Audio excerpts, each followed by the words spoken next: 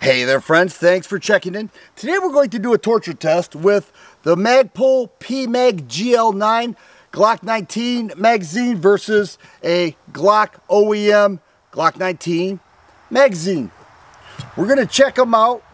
There are some differences, but Magpul says it's extremely reliable. The handgun we're going to use is a Palmetto State Armory dagger. Let's first make sure both of these magazines are functioning as is. Alright, very good. Slide locks back. And here we have the Glock 19 mag. Alright, so we're off to a good start. We have two functioning magazines. Now if we look at these, you can see that the Glock 19 mag here has steel inserts. This is primarily polymer. When you feel them, the Glock mag is much more sturdy. However, there is a price difference. At Palmetto State Armory right now, this is selling for $12.30. That's not bad. All right, so a lot of people said they like it. I had some people said they don't like it. It has a sight hole at the 15 round mark. This has steel inserts. Feels much sturdier. We know Glock 19 or Glock mags in general are really nice magazines. Every time a new gun is offered, people say, does it take Glock mags? Well, we know Glock does. So it's a more sturdy mag, $25. So half the cost for the Magpul GL9 mag, P mag. And you can see they are similar in size and weight. But the first thing I'm going to do is take this loose sand and gravel and everything else. Oh, by the way, I am using Freedom Munitions 124 grain ball ammo. So I'm going to take the P mag and move it around in the sand. All right, you can see I'm moving it around here, trying to get it all throughout. I'm going to load 5 rounds of 124 grain. It's in there. And see if it can withstand some dirt and grime in it. I've got my coffee mug here that I'm storing the ammo. We'll see how it does. And you could just feel the crunchy loading. Prior to this, I will say that the Glock 19 mag loaded easier. I don't know if it's a spring issue. It just seemed to be an easier loading magazine. All right, here we go. Let's see how it did after rolling around in the sand. Very good. And now we have the Glock OEM mag. We're going to do the same thing. Throw it all throughout. I was hoping to get a container that was see-through, but I think this will do the trick. You get the idea. Now, this has sight holes, so there are more areas for dirt to get into. Let's go ahead and throw some rounds in here.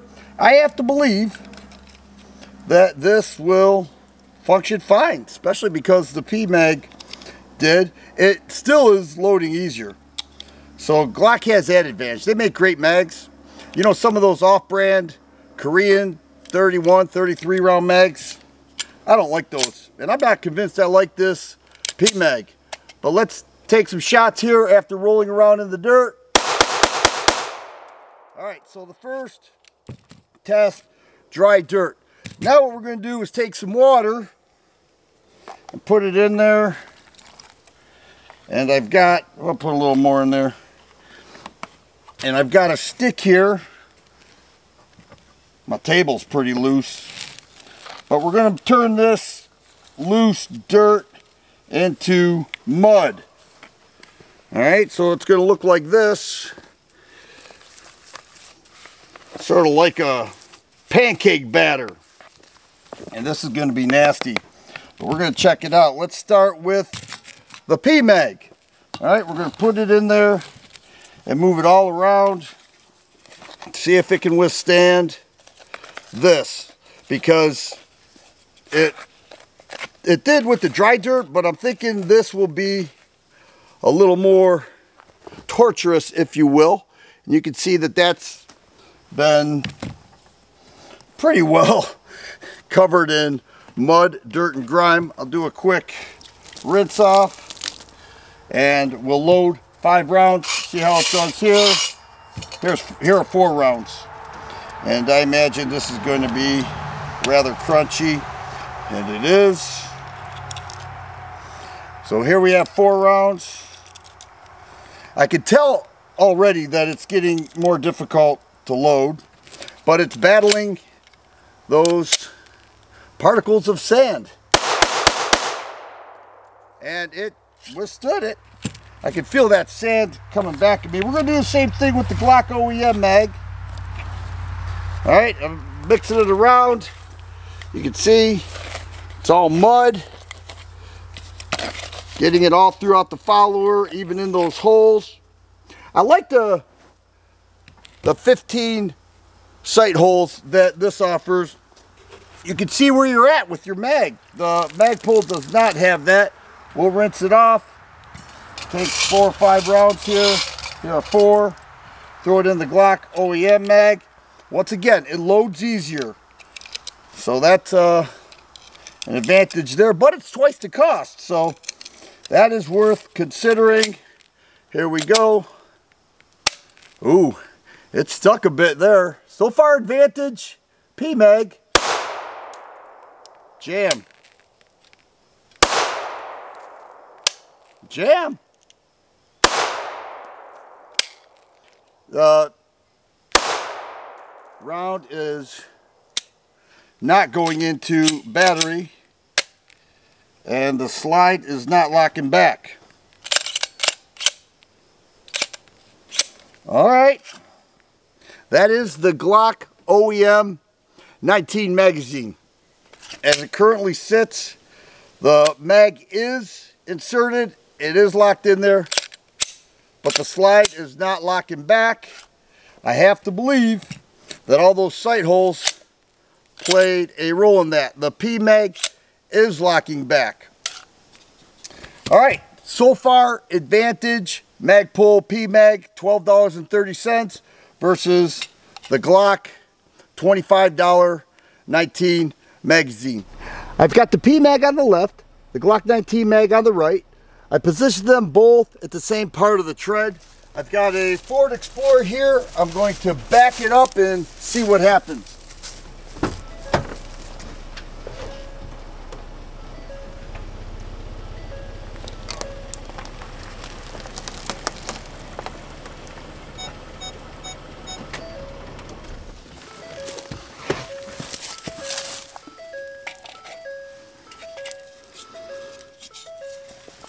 To me, it looks like they both survived. Let's go ahead and load them up. I did not rinse them off after driving over them. Let's start with the P-Mag. 5 rounds loaded up. It does lock in. All right, did not go into battery. Let's see what happens. But it did fire. All right, so far I'm impressed. I wasn't expecting this. I thought that the steel inserts with the OEM Glock 19 mag would be more beneficial. I have to say, I'm pretty impressed with both of these. The P-Mag is holding up to this torture test thus far. Here we have the P-Mag. I made it even more slimy. I loaded 5 rounds. There it goes. Here I have the OEM Glock 19 mag. There it goes. You can see how dirty and mucky it is. I am not going to rinse them off this time. Something has to destroy these mags. I'm looking for a clear winner. And you can see that that is a lot of grime. A ton of grime. We'll get it nice and even. Nobody can deny that these are both being tortured. Let's start with the P-Mag GL9. It does lock in there. Did not go into battery. I'm keeping in frame here. Did not go in the battery. And dead trigger. The next one did not go into battery. And dead trigger. Same thing. And slide locks back. And that was a tight fit because it had all that dirt and grime. Here we have the OEM Glock 19 Mag. Locks in. No battery, and we've got an issue here. Let me drop the mag. See if I can hand load that. Alright. I've got one in.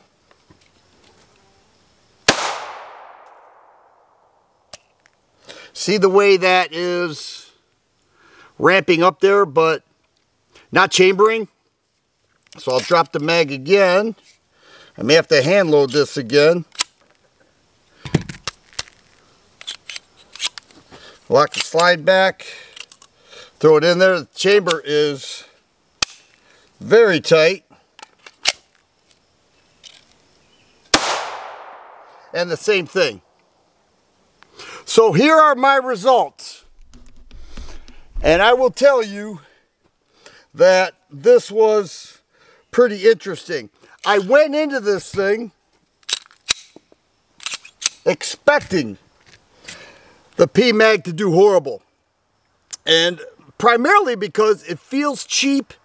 It is cheap, $12.30, and it doesn't have those steel inserts, which I think is a big deal, all things considered. And I truly thought that running over the P-Mag and the Glock Mag at the same time, that this one would fail, and it didn't. This OEM Glock 19 Mag wouldn't chamber after the second mud test, or it was not going into battery, so it wouldn't chamber. This did. So for all intents and purposes, the results are not what I expected. For $12.30, the P-Mag won. Still love Glock 19 Mags, but the P-Mag won.